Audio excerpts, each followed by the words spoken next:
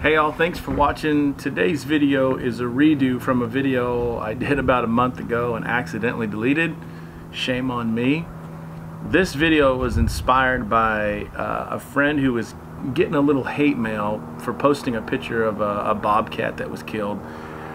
I think it's important that we know how to defend ourselves in a situation like that where you're starting to get a bunch of grief if you post something on Facebook or Instagram or YouTube.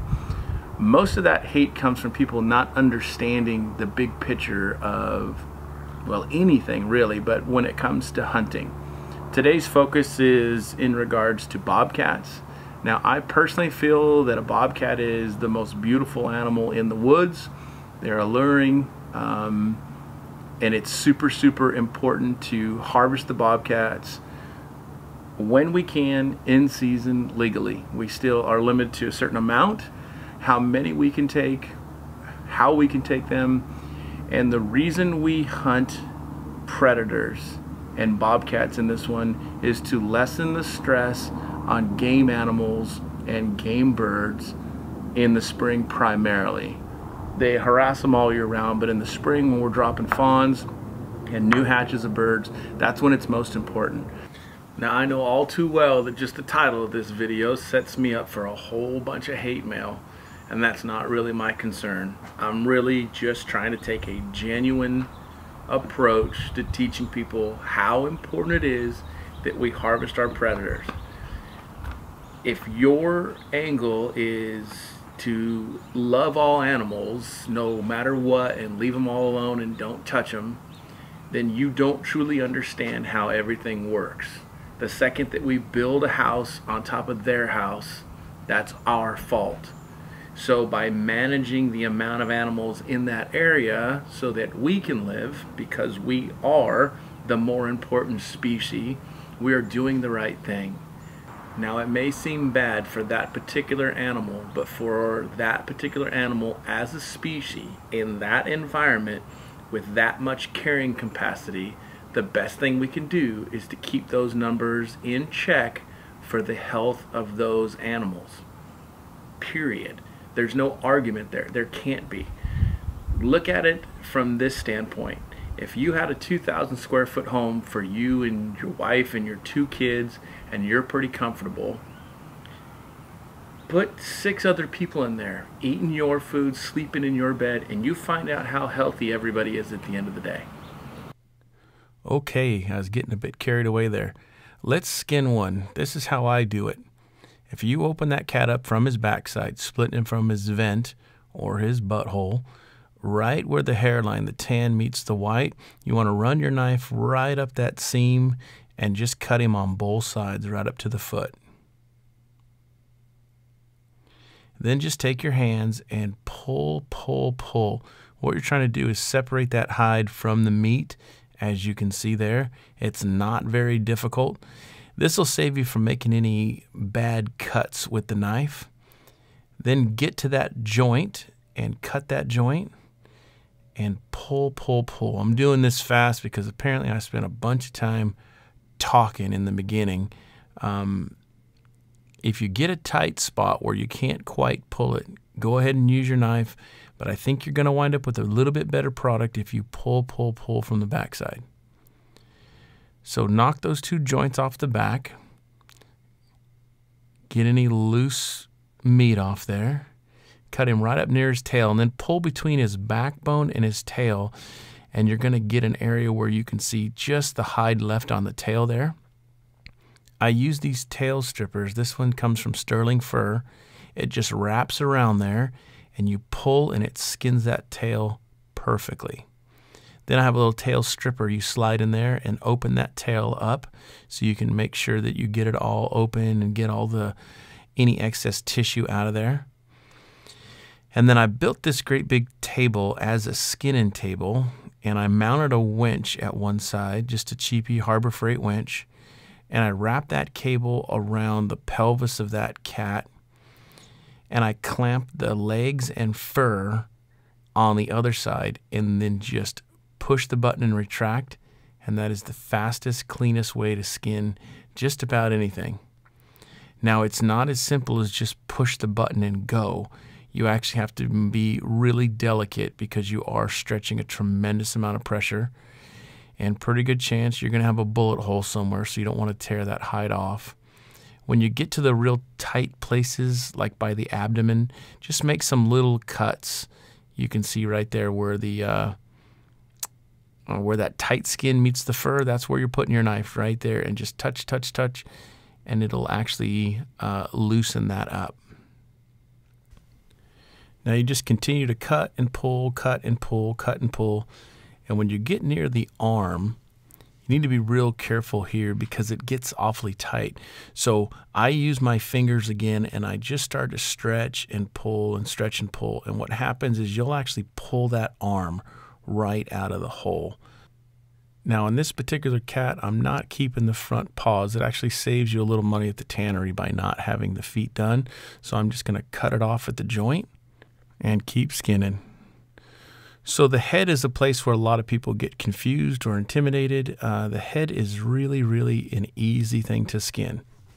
The ears are your first cut. So when you get in there and you can feel around for that ear, you make a big, deep cut. So you're getting into that ear butt and you're not losing that ear. You want to cut it deep.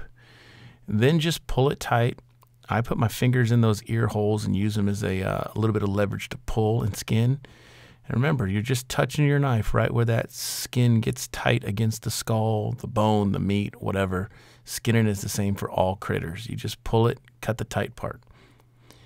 Then when you get a little bit closer, you got to get near the eyes. You want to make a deep enough cut where you're cutting the whole eyelid and lash and everything.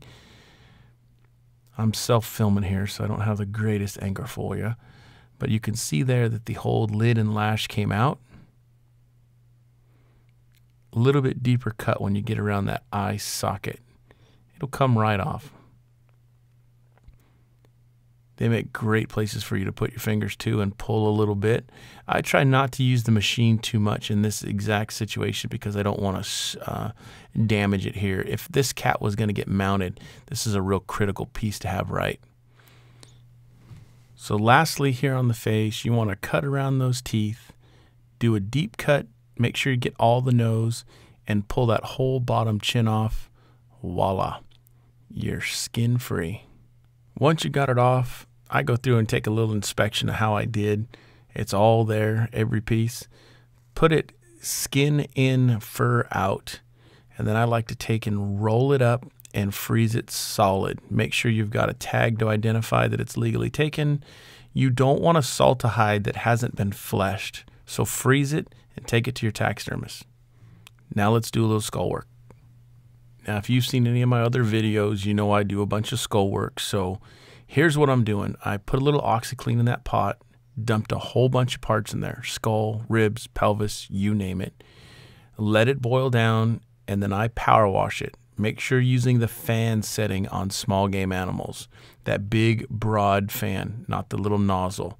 And then just blow off the debris. Be real careful with those bottom teeth right there. They will disappear in the mess. Once they're clean, I put them back in the peroxide. I'm doing this 50% water, 50% peroxide. Bring it to a boil, wash them, inspect them. Skull work done. Okay, this is where it gets dicey. I'm trying to prove a point here. So I'm taking this particular bobcat and I'm going to butcher it just like you do a deer, elk, antelope, mountain lion. All 4 quarters, back straps, and loins I'm taking out. Now, we eat lots and lots and lots of lions as Western staters, and it's a delicious meat. And this is just a smaller version of another cat. It's no different than if you're eating an elk and somebody else is eating a coos deer. We're still talking about a deer species, just different sizes. I do this with all game animals. I brine them. I use cold, cold, cold ice, salty water, and that will pull all the impurities and all the nasty out of them. I soak it in there for a day.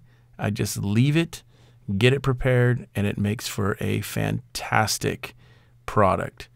You could pretty much be putting a skunk in there and it'd eat up good.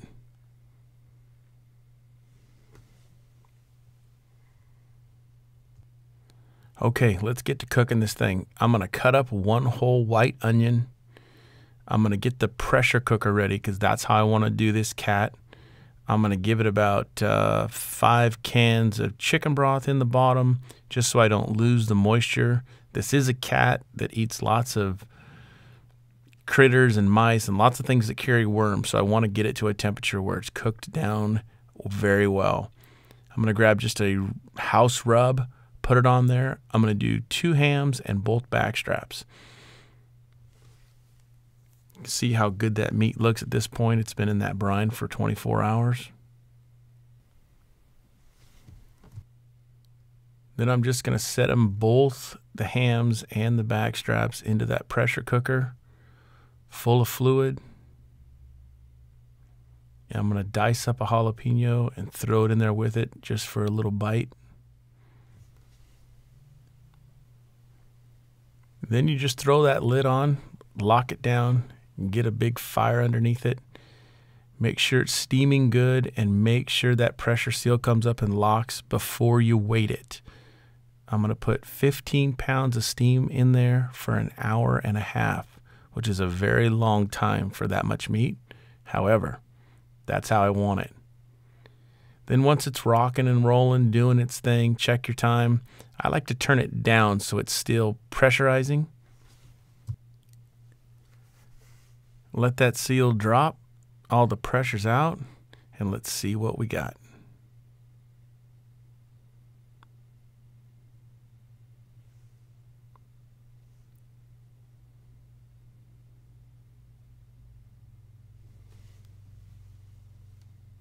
It is just crazy tender. It actually smells amazing. Let's plate a little and see how it is. Now, there's certain cultures that eat cats regularly, and I've never been one that did, but after eating this cat, it's delicious. I now know what I'm missing.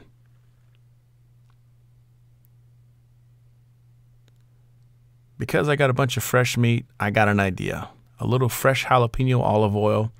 I'm going to brown that stuff up in a pan like the Mexican boys do. I'm going to take some Wisconsin's finest Kramer smoked pepper jack. I got a bunch of chips left over from a big dinner party we just had. I'm going to make some Bobcat smoked pepper jack nachos. Can't wait. I can only imagine all the inappropriate names your buddies could come up with when you served this at your Super Bowl party. Either way, it was delicious. I recommend Bobcat nachos. Okay, here we go. So at the end of the day, there's lots of things we can do with cats. We see a lot of cats being mounted traditionally, taxidermied like these two are. For years I would help out my kids at school, and I would bring these cats in and we'd do a discussion on the anatomy of cats and what we call a bobcat. A male mature cat is a tom. A female mature cat is considered to be a queen. Obviously you'll have kittens and things like that for the smaller, younger cats. But I took and utilized everything I could. As you saw, I ate the cat. I skinned it. We see things tanned traditionally where they can see how the inside of the fur is turned into a leather, or you developed a cured leather, if you will. I took some of the leg bones and made a pot holder to keep your tables from burning. I took claws and rib bones and made this crazy looking critter. I took the back side of the cat, if you will, and made that deal. I took the pelvis and the scapulas, put them together for a little artsy whatever. I made Father Toothless Time. And I took a chunk of that fur, put it on a couple of rows of teeth, and made some different animals. And at the end of the day, with me eating it, utilizing it everywhere I can, it would have been better served to leave in the field and let the other animals consume it and utilize it. That whole circle of life deal. Like it, don't like it, those are the facts. Thank you for watching.